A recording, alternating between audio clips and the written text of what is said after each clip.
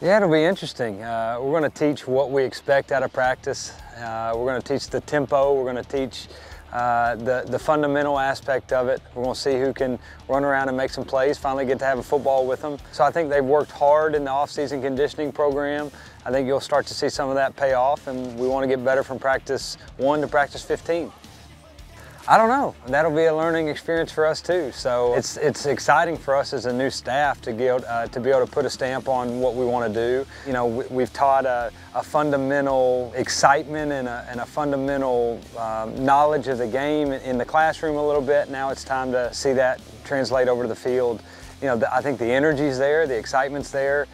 We just got to make sure that some of the stuff they've done, some of the strength gains that they've gotten, pay off on the football field.